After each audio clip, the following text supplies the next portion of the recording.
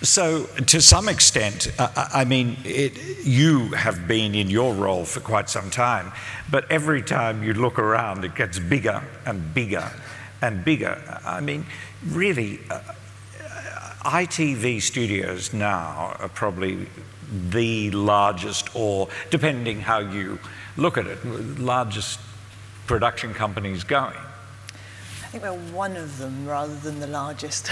Yeah, yeah, but yeah, no, we have been. I mean, the team at ITV. I think most of us have been around since 2010 when Adam joined, and you're quite right. In that time period, the growth has been exponential. I think we're double the size we were back then. And it sort of hasn't stopped in a way, I suppose you would say. How do you handle the complexity that you've got with so many different companies spread all over? Well, should we show a video first, just to give everybody? We should give the audience a flavour of what we do. We should before indeed. We delve into. We should indeed. Why don't we do that? How it all comes together. How nicely you reminded me that I failed in my duty to say, let's have a look at the tape. What a lot of stuff. Yeah, just when those titles come at you at the end, wow. And then when you look at all the companies that come up after that. So when I say complexity, I wasn't. So how do you manage something as big as that? Well, I mean, I think you'll see from the breadth of the formats there, we're working with some really talented people. And we operate a label structure. So it's a multitude of little companies rather than one big company that just swallows everyone. And I think that allows you to scale up and allows us to continue to scale up if we need to, because we're a relatively decentralized organization and there's a lot of autonomy. For the creative directors running those labels, they choose what they want to produce and to develop, and that is absolutely key to why we are where we are today. And that's not happenstance. You've chosen to do that, not to just merge these people together, but to keep them separate creatives. Yeah. At last count, we had 58 different labels.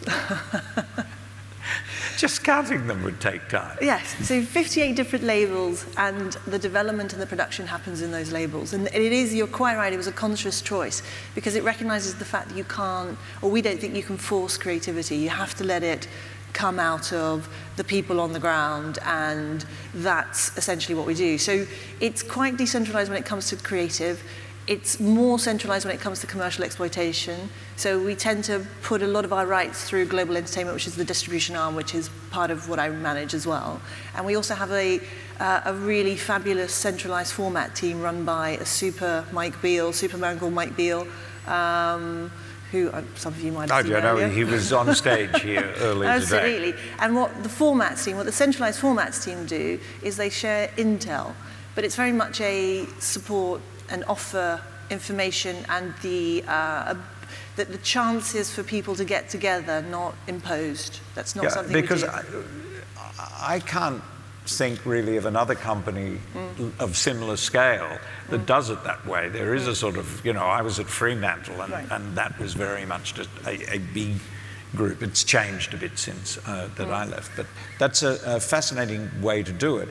So what's next, I suppose, is the question, your strategy for international productions? So I do have a new role, which is a few months in. Well, yes, but I mean, you've been growing into. Yeah, absolutely. And the role is to manage the international team, and it just felt like it was the right time for us to do that, was to focus on international. Because last year was something happened last year, which is what used to be very much a UK entity tipped into becoming more of a global company. It was the first year the revenues for the studios was generated more outside of the UK than inside the UK. So we tipped 53%, just tipped. Just tipped. But enough for us to know that most of the growth, our future is in growing international. We're already so large in the UK. We're already such an enormous production company and a successful production company. And I think if we're going to look at how we continue that success story, it has got to be through investing internationally. And are there some areas internationally that you want to put more strength in than others? Well, I think we're in the right places. We're in the bigger Western European territories. We're in the creative hubs. We're in Australia. definitely in the US.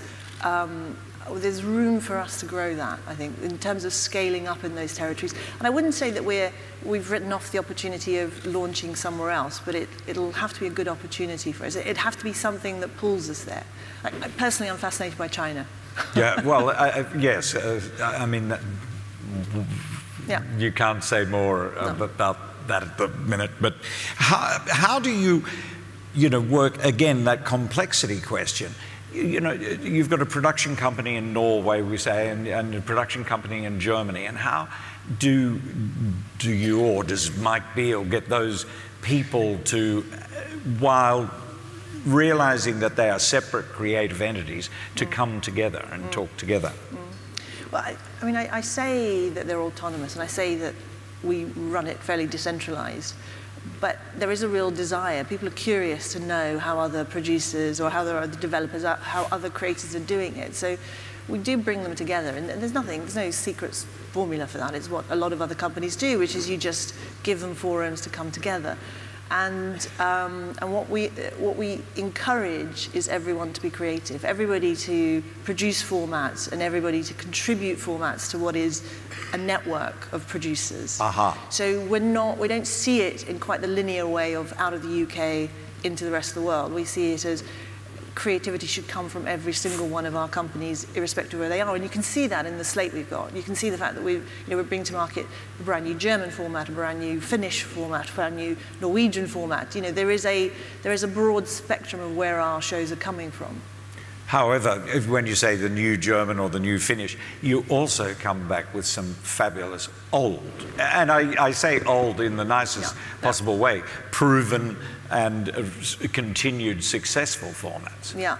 So I think we've definitely seen a desire for broadcasters to retry and go back to what for us are the tried and tested shows. You know, the shows that have been succeeding and have a track record in other territories. So shows like Come Dine With Me, I think that was mentioned earlier.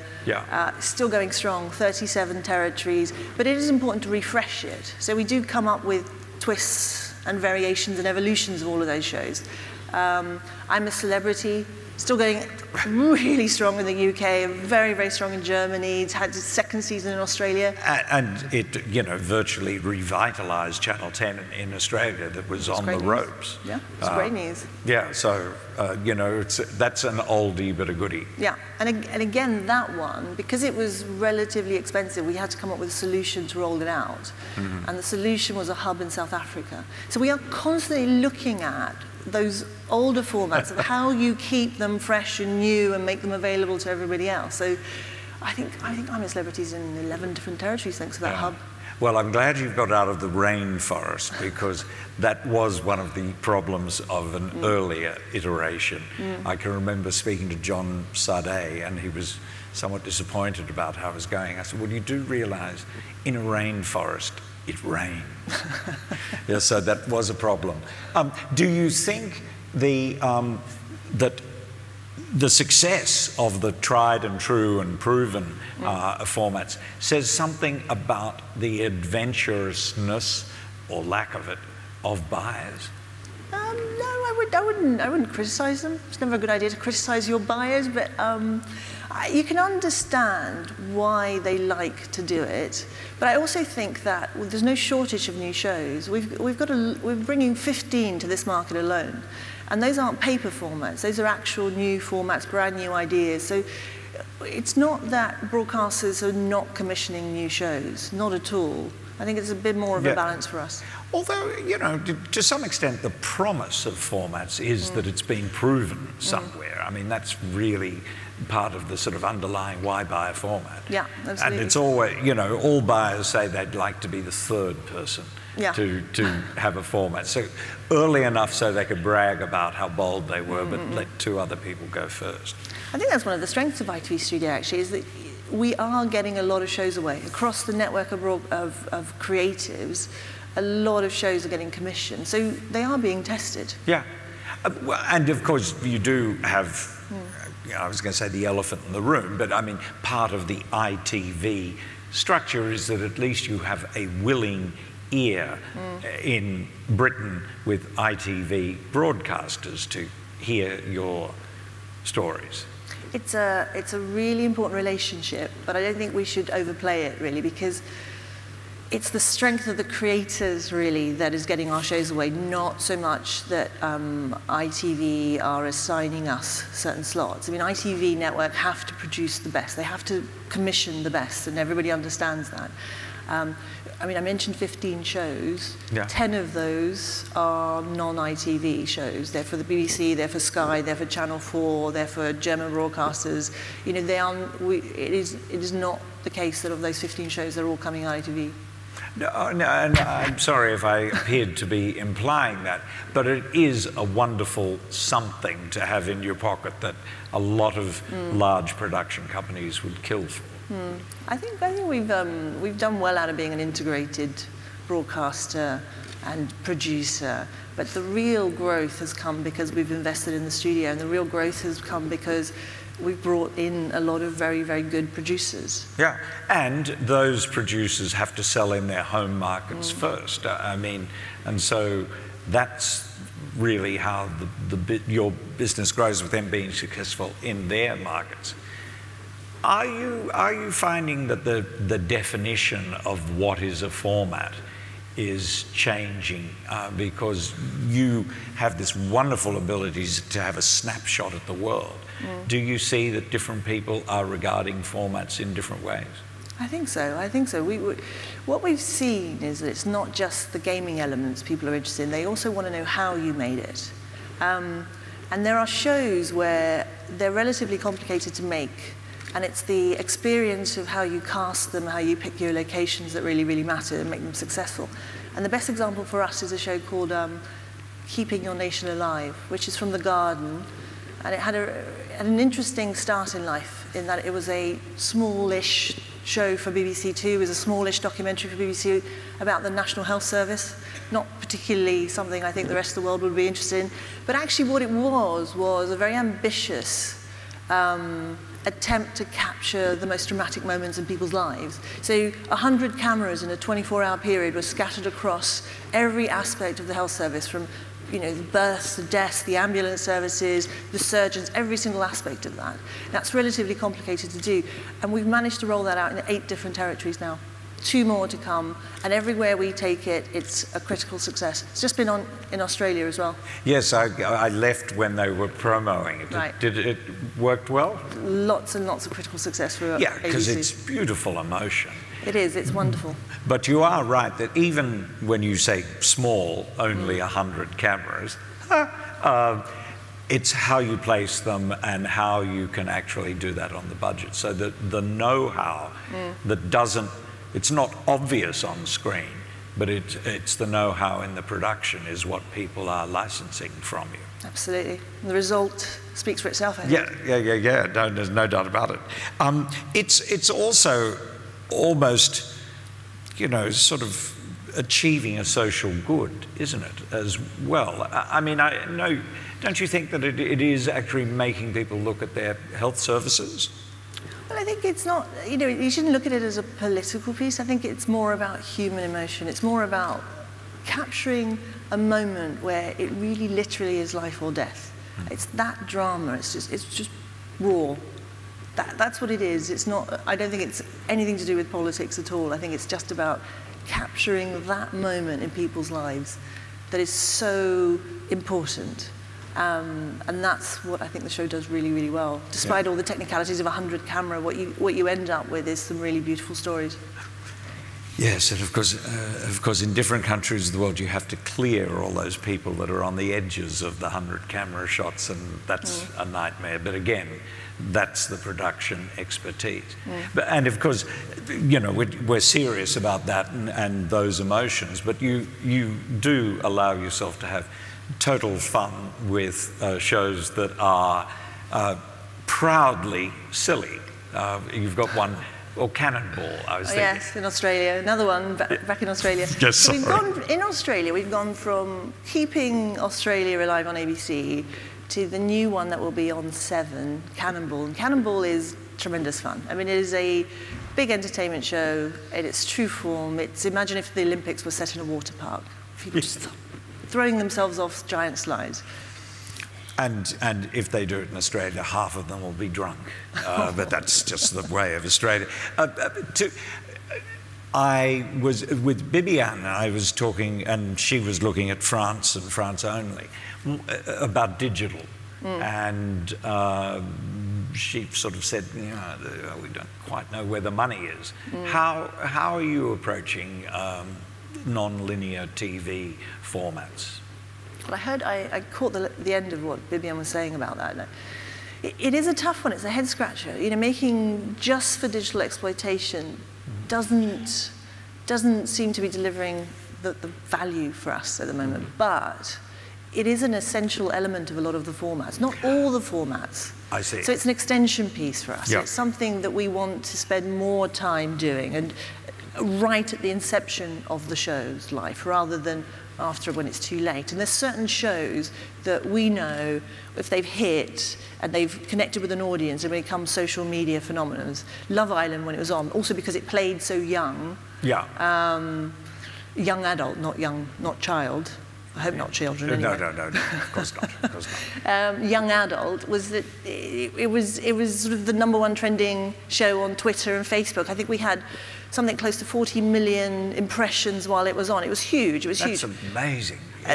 I'm a Celebrity, for instance. I mean, you know how that reacts when that's on, and the reaction is it goes right the way through social media and the digital world as well. So you've got to be ready for that, and you've got to be ready for those extensions.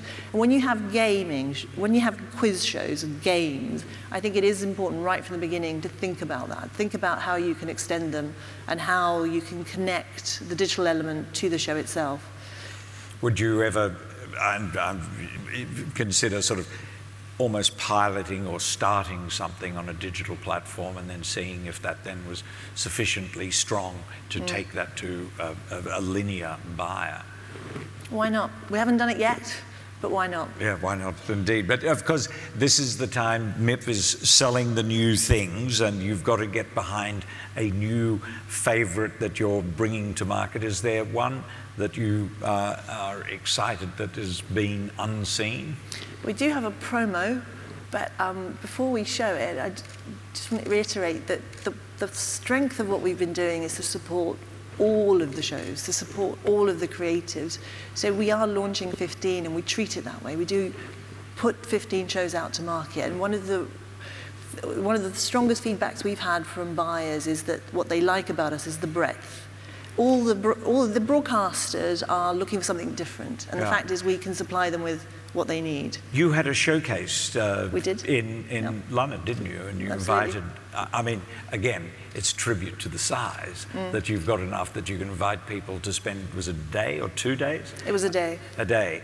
That you could really have this incredible extent. And I gather different buyers found different hotspots and things that they really responded to. Yeah, that's the feedback we got. And I think as you see more digital channels rolling out as well, it is important that you are supplying everybody with something that interests them. And I think that's what we've got. We've got a very broad and very interesting slate from all of the producers. But we are going to show the promo of one of them, just one of them, just to sort of give everyone a taster. This is Drive. We've chosen it because it launches while we're here. It'll launch on ITV at 9 o'clock on Tuesday night, so let's show you Drive. Yes, let's have a look at the clip of Drive. There you are. So Tuesday night, ITV, 9 o'clock, be there. I'd say tune in, but I don't think everybody here Yes, I think, yes. Maria, thank you so much. Ladies and gentlemen, Maria Kyriacou. Thank you, David. See you back there.